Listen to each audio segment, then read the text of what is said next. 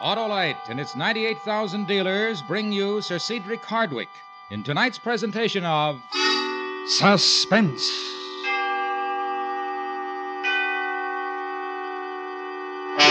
Tonight, Autolite presents a story about the most infamous poisoner who ever lived. The Diary of Dr. Pritchard. Our star, Sir Cedric Hardwicke. Land ho, Harlow. Huh? Oh, hi, Mr. McSorley. Why the sailor's salute? Why, in commemoration of that intrepid explorer, Christopher Columbus, whose day is coming. But Autolite Day is here. Is it now? Sure, today and every day, complete Autolite electrical systems, including the starting motor, distributor, generator, battery, coil, wire, and spark plugs, are being installed as original equipment on many leading makes of our finest cars, trucks, and tractors. And every unit and component part is related by Autolite engineering design and manufacturing skill to give the smoothest performance money can buy. Oh, Christopher Columbus had plenty of trouble because he insisted the world was round. But you'll never have trouble if you insist on Autolite original factory parts for your Autolite-equipped car. It pays because, from bumper to tail light, you're always right with Autolite. And now, Autolite presents transcribed The Diary of Dr. Pritchard, a true story starring Sir Cedric Hardwicke, and hoping once again to keep you in suspense.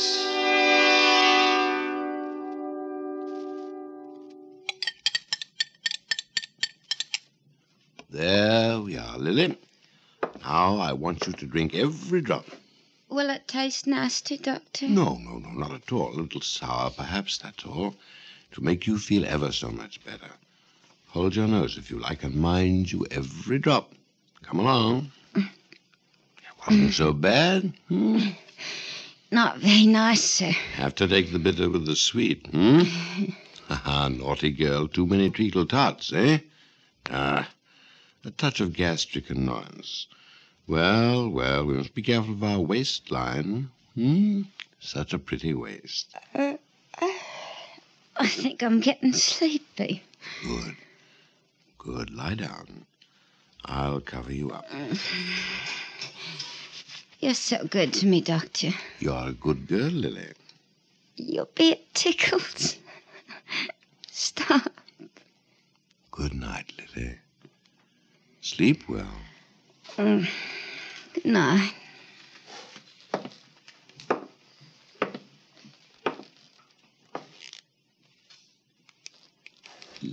Lily? Lily?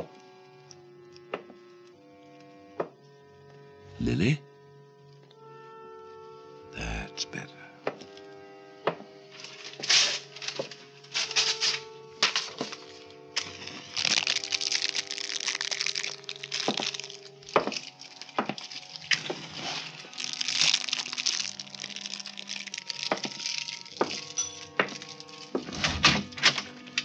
Good night, Lily.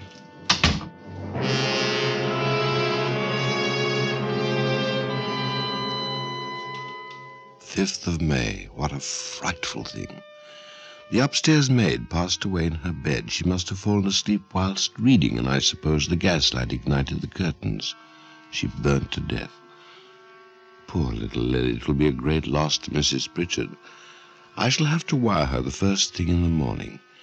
Then it will be as well to engage a maid to replace Lily as soon as possible. After that, we had better move to a more suitable residence. But why, dear? Why must we move? Well, I've been thinking about it for quite a long time, Mary.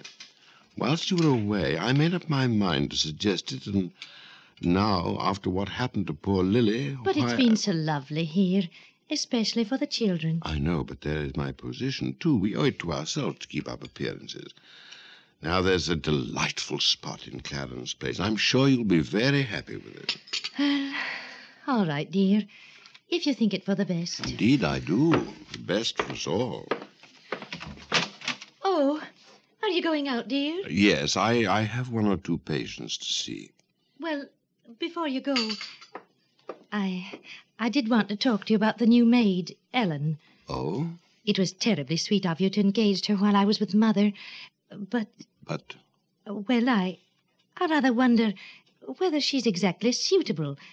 I mean, she does seem a little forward. Well, I hadn't noticed that. I find her character excellent and her appearance very pleasing. Well, yes, but... Mary, I think you better begin the arrangements for the moving. I shall be home in time for dinner. Goodbye, my dear.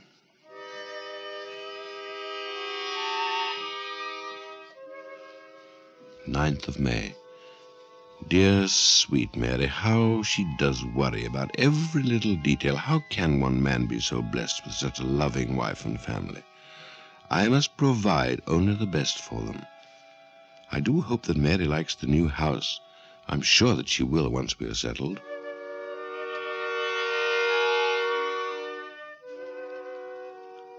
Third of June. We are going to be very happy down here in Clarence Place. The children are adjusting themselves marvelously to their new surroundings. I was rather aggravated that the insurance company refused to pay compensation for the belongings of poor unfortunate Lily. The few trifling baubles which couldn't be found in her room. I almost received the impression that they suspected I was making a fraudulent claim. I shall change companies immediately. Must remember to prepare tonic for darling Mary. She seems rather tired lately.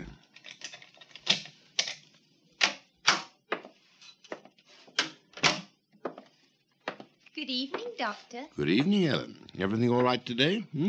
Oh, yes, sir. That's good. And what has cook prepared for dinner? Eh? Something I'm sure you'll like, sir. By the way, sir, I forgot to thank you for the pretty things you left in my room the other day. They must have been awfully expensive. Not at all, my dear. You're a very obliging girl. The baubles were nothing at all. Nothing. Where is Mrs. Pritchard? Upstairs, sir. She's not feeling very well. Took a lie down after tea. Dear me, I must run up.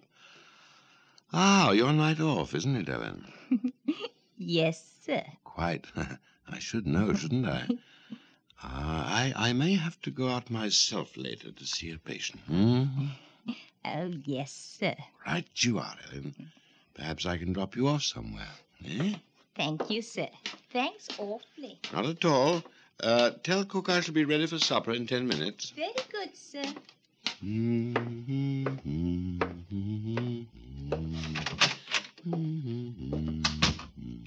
Well, what have we here? Oh, hello, Edward. Oh, now, this will never do. What seems to be the trouble, Mary? And I don't know.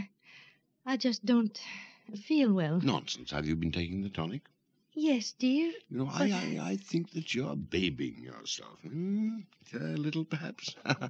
Out with it. Well, I really don't feel at all well, Edward. My head aches and I feel sick. Let's try a spoonful of tonic, Oh, must I, dear? It doesn't seem to really do any good. Now, doctor knows best. There's a sedative in here, help you to relax. The moving must have been too much for you. And I suppose so. Sit up, dear. There. Must take care of my sweetheart, mustn't I? I shall have to go out later. I'll leave instructions with nurse to put the children to bed. I want you to rest. Yes, Edward. Oh! What, dear? Oh, it's my stomach, I think. Now, try to rest. Cook will send you up some hot broth later. I shan't be late.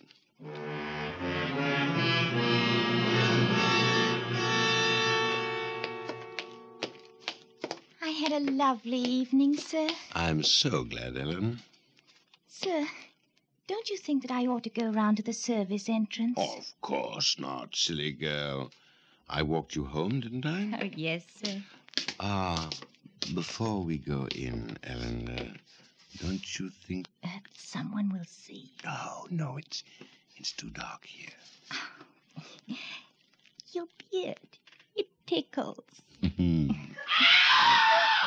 Lord, what was that?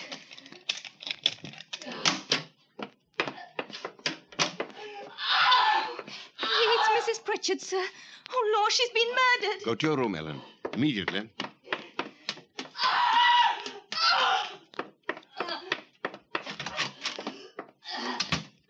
Mary, Mary, what's the matter, Mary? Oh, the pain in my... My dear, you'll waken the whole house. Do try to control yourself. Oh, what's the matter with me? I'm so sick.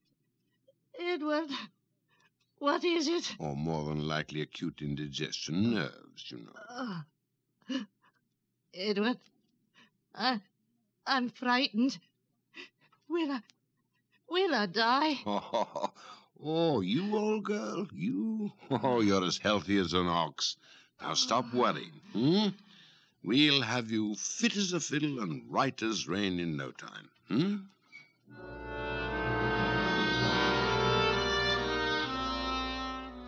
10th of June. I am at my wit's end. Following her seizure a week ago, Mary seemed to improve. Then she came down again with terrible pain. My poor dear girl. She has sent for her mother, who's coming over from Edinburgh. I could not deny her wish, and I shall be overjoyed having Mrs. Taylor here.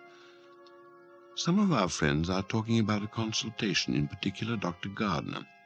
I've given him my diagnosis. He seems to agree, but there's some doubt. Our house is a mournful place these days. I shall be so happy to see Mother.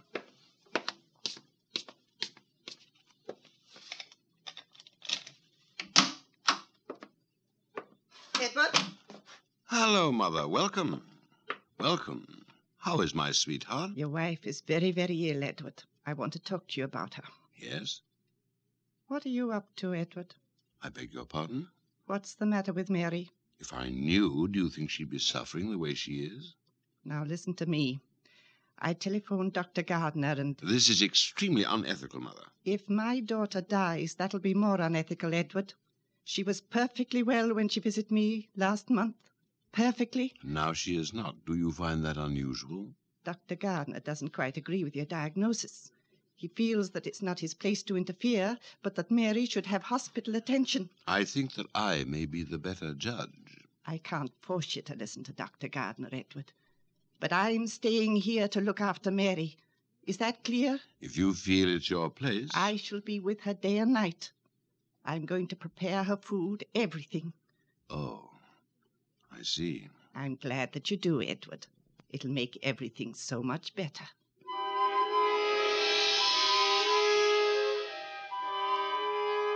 "10th of June, 5 p.m.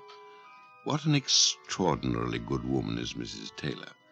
It relieves me of such a burden. Ah, motherhood, like a tigress protecting her young. And I would have it no other way. I must do something for dear Mother while she's here." Afternoon, Dr. Pritchard. Lovely day. Lovely. I say, I need an ounce of Henley's tincture of aconite. An ounce? Oh, of course, Doctor. You must use quite a lot of that, Doctor. Didn't you buy an ounce last month? Oh, yes. I find it an excellent preparation for intestinal ailments. Oh, glad to know about that. My wife... I really shouldn't administer it if I were you without medical supervision. It could be dangerous. Quite dangerous.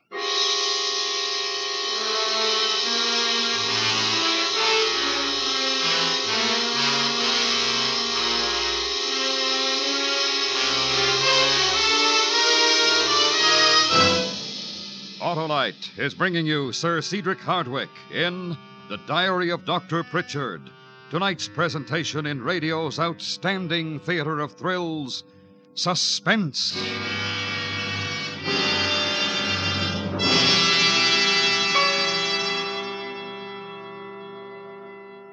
Say, Harlow, that Christopher Columbus is sure a famous name. Sure it is, Mr. McSorley, just like Autolite, the world's largest independent manufacturer of automotive electrical equipment. Why, complete Autolite electrical systems are used as original equipment on many leading makes of our finest cars, trucks, and tractors. Columbus was a fine worker, Harlow. So is the Autolite electrical system. It goes to work the instant you turn on the ignition, and it keeps working every second your car is in operation. It works, too, when you blow your horn, play your radio, turn on your lights, or use your electric windshield wiper. Sounds mighty important, Harlow. And it is. So, friends, treat the electrical system of your car to a periodic checkup at your car dealers or at your nearest authorized Autolite service station, where you will find experts that know the electrical system of your car best. To locate your nearest authorized Autolite service station, look in the classified section of your telephone directory under Automobile Electrical Service, or telephone Western Union and ask for Operator 25. And remember, from bumper to tail light, you're always right with Autolite. And now, Autolite brings back to our Hollywood soundstage Sir Cedric Hardwicke in Elliot Lewis's production of The Diary of Dr. Pritchard, a true story, well calculated to keep you in suspense.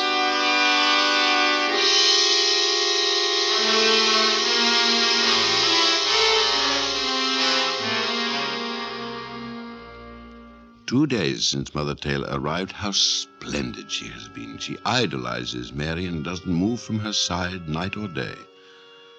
I know that she couldn't be in better hands. For a little while I wondered whether it might not be better to send Mary to hospital, but now I think not. She is already showing signs of improvement. How delighted I am to see the color returning to her cheeks. And how is the patient today?" Oh, I feel ever so much better. Thank you, Edward. "I'm so glad." Edward, "Yes, my dear?" give me your hand. Mother has been talking to me about going to Edinburgh with her. Taking the children as well. "Has she? Has she? Now I wonder why. Do you think she feels you need a change?" I'm not going.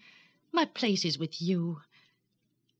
We've never spoken much of these things, have we, dear? I don't quite... Well, I mean, here we are, 20 years married. One forgets that, doesn't one? Have you been happy? Have I made you happy? What an odd question. Oh, no, it isn't. I've tried to make Mother see that. She thinks that I'm not happy with you, but she's wrong. She's always been wrong. I love you, Edward. I brought you supper, Mary. Oh, Well, now doesn't that smell nice? Your appetite is improving, my dear. You'll be out of bed in no time. Yes, she will. Thanks to you. Eh, Mother? Are we dining together? I'll be down presently. Good, don't be long, will you? I'm famished.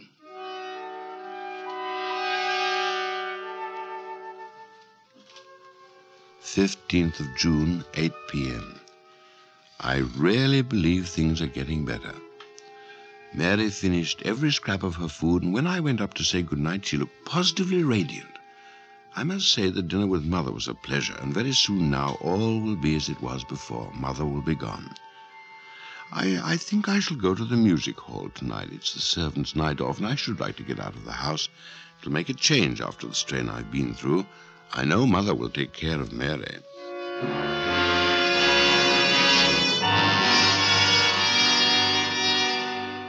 I did what I could, Pritchard. I tried to reach you, but couldn't find you. I'm afraid it was too late anyway. How horrible. What could have happened? I don't know. Catalepsy, do you think, Gardner? The old lady has a history, you know. Yes, it's possible. Was she all right when you left her this evening? Quite. Does Mary know? No, she's asleep. Poor girl. Poor girl. It'll be such a shock. I was on my way over to see how Mary was getting on. Friendly visit. I was alarmed when nobody answered the door, and then Mrs. Taylor somehow manages to come downstairs. Brave soul. I do hope she didn't suffer. She died a few minutes later. She was in great pain, Pritchard. Frightful. I don't know what this will do to Mary. Break it as gently as you can, won't you? Of course. Can I make you a whiskey? No, thank you. No, I'd better be off. Yes. I say, about the death certificate, catalepsy, you think? I'm not sure. It was rather odd, almost as though she had been drugged. Drugged? Oh, yes. Well, that's possible, you know. She had been in the habit of taking pills at night, insomnia, she called it. Not a very good habit, I'm afraid. That might account for it, don't you think? It might. Well, please offer my condolences to Mrs. Pritchard.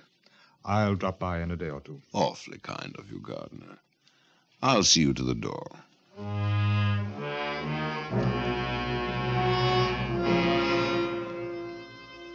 16th of June.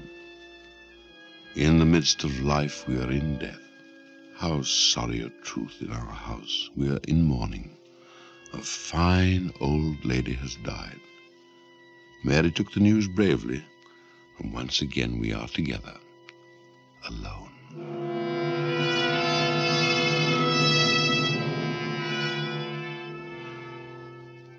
25th of June. Dr. Gardner made the death certificate and Mother was buried a week ago. I have been so occupied with my practice that I have had no chance of making entries until now. Dr. Gardner has been calling quite often to inquire about Mary. What a thoughtful man. We are fortunate indeed to have such a friend. After the tragic news, Mary has suffered a slight relapse, but it was to be expected.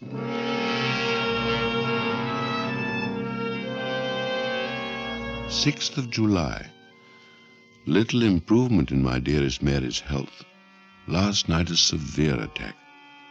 Dr. Gardner is troubled and begs me to send her to hospital. What can I say? I know that we are all better off with her at home.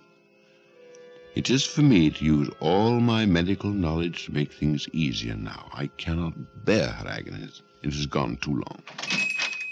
Oh, hello, Doctor. Good afternoon. I have one or two prescriptions for you to fill. Very good, Doctor. Oh, and I think you can add half an ounce of Henley's tincture of aconite. Goodness gracious, Doctor. Every indigestion case in the city must come to you for help. Oh, well, I'm not really so popular, you know. Still, the medicine does serve its purpose.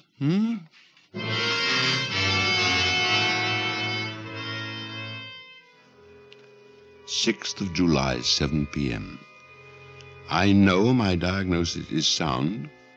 I explained it to Dr. Gardner, and he must have been convinced. The children have gone off to their aunts for the holidays.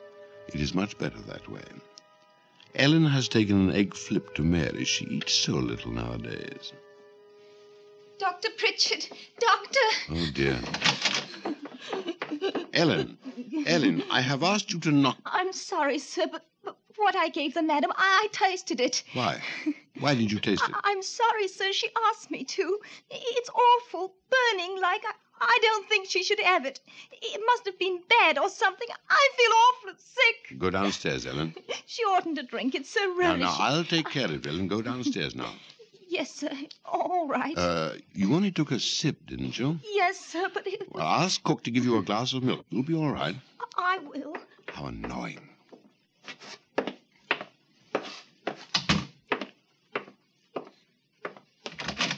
Oh, Edward. Ellen tells me you're being very naughty.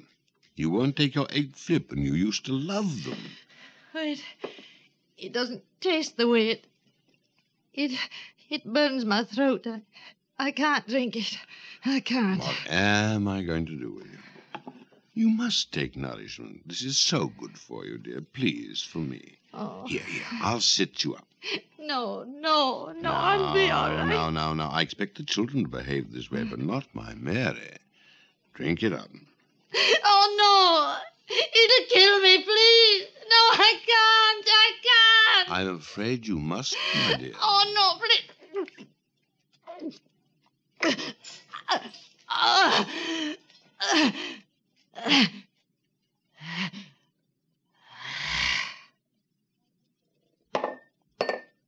That's a good girl.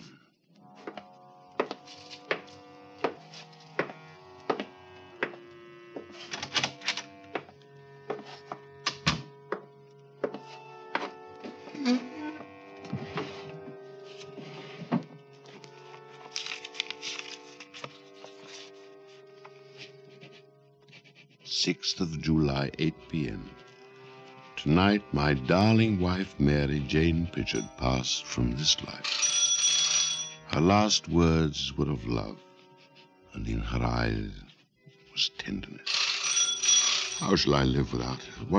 What nobility and goodness she possessed. I cannot find words with which to describe my feelings at this moment.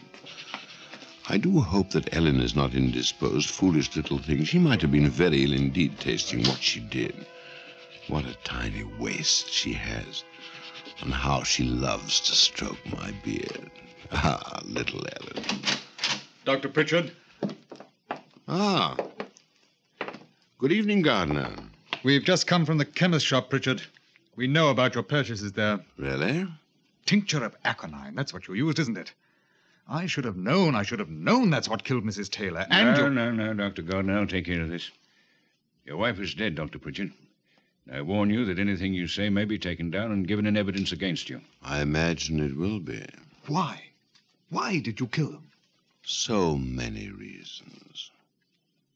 All things considered, I thought it for the best. You probably wouldn't understand. I shall have to ask you to come along to the station with me, sir. Oh. Yes. Yes, of course.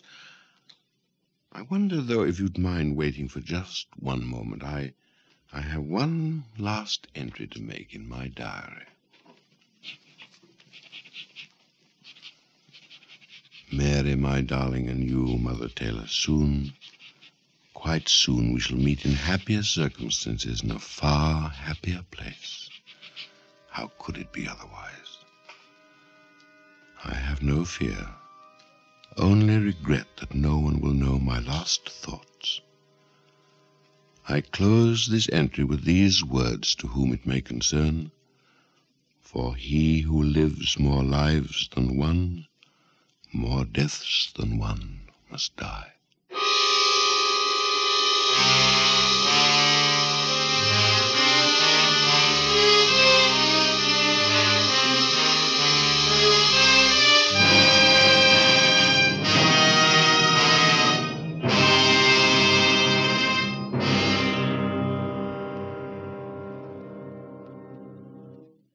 Suspense. A true story presented by Autolite. Tonight's star, Sir Cedric Hardwicke. This is Harlow Wilcox speaking for Autolite, world's largest independent manufacturer of automotive electrical equipment. Autolite is proud to serve the greatest names in the industry. They are members of the Autolite family, as are the 98,000 Autolite distributors and dealers in the United States and thousands more in Canada and throughout the world. Our family also includes the nearly 30,000 men and women in 28 great Autolite plants from coast to coast, and in still other Autolite plants in many foreign countries, as well as the 18,000 people who have invested a portion of their savings in Autolite. Every Autolite product is backed by constant research and precision built to the highest standards of quality and performance. So remember, from bumper to tail light, you're always right with Autolite.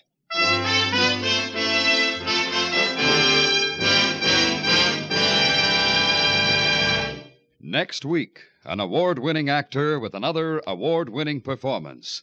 Mr. Richard Widmark, in the true story of a man alone on an atom-bombed island, will be heard on Suspense. The Diary of Dr. Pritchard was written for Suspense by Anthony Ellis. Suspense was transcribed and directed by Elliot Lewis. Music was written by Lucian Morowick and conducted by Lud Gluskin. Featured in tonight's cast were Paula Winslow, Alma Lawton, Georgia Ellis, Norma Varden, William Johnstone, Ben Wright, and Joseph Kearns. Sir Cedric Hardwicke may be seen in the fall tour of the first drama quartet's presentation of Don Juan in Hell by George Bernard Shaw. You can buy Autolite electrical parts, Autolite Stay-Full batteries, and Autolite resistor or standard type spark plugs at your neighborhood Autolite dealers. Switch to Autolite. Good night.